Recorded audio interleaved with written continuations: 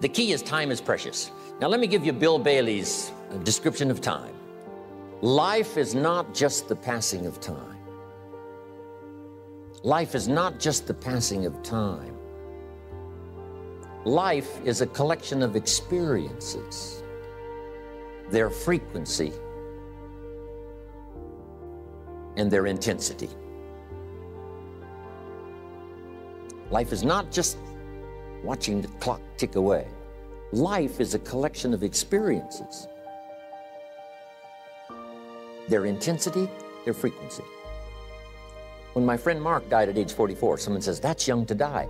But what if he lived 4 lifetimes in one? It might not be too young. So here's whatever the span of your life turns out to be, here's what you want to fill it up with: experiences and the intensity of those experiences.